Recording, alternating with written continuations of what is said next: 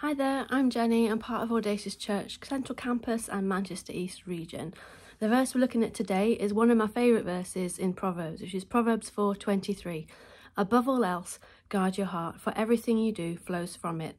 Or as another version says, above all else, guard your heart, for it's the wellspring of life. I love the image that the heart can be a wellspring, bubbling up and bringing new life, and that the writer emphasises the importance of our hearts in setting the course for everything else that we do.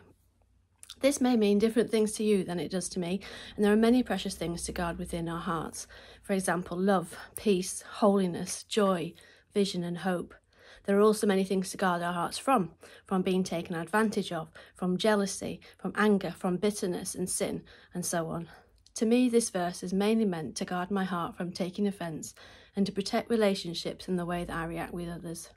Above all else, guard your heart, for everything else you do springs up from it.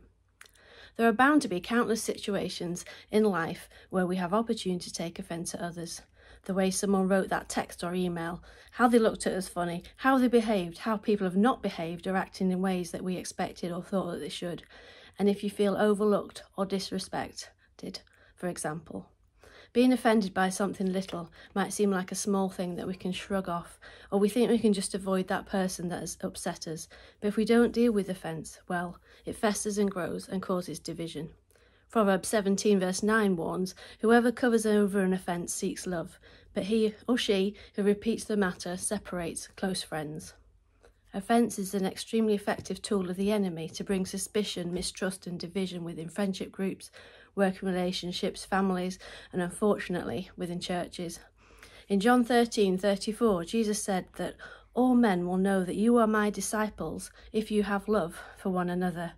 So you name it, the enemy will try and put an offence on it as he seeks to destroy anything he can, which is a demonstration of God's love to this world.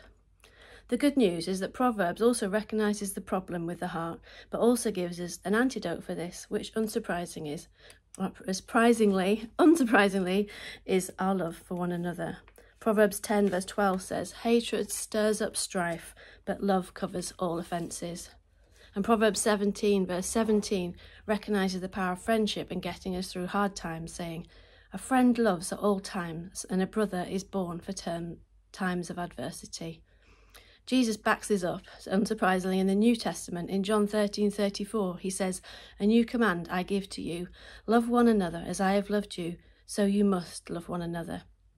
This is a command, so in the same way we can decide to take offence, we can also decide to love one another instead, with a love which covers all offences, just in the way that Jesus' love covered all our offences when he gave his life for us.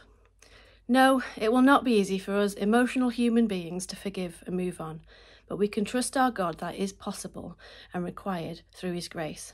Proverbs 12:20 says that those who plan peace have joy. So if you need some joy in your life, you can plan ways of making peace and knowing the joy of bringing people back together. The opportunity to take offence is going to happen to all of us, but this verse challenges me to do a regular heart self-MOT to make sure I'm not holding a grudge for whatever reason, that I don't jump to conclusions, but give people the benefit of the doubt, and if I'm not acting in love, to take it to God and ask him to help me deal with it before moving on and rebuilding that relationship. So why not take some time today to do this?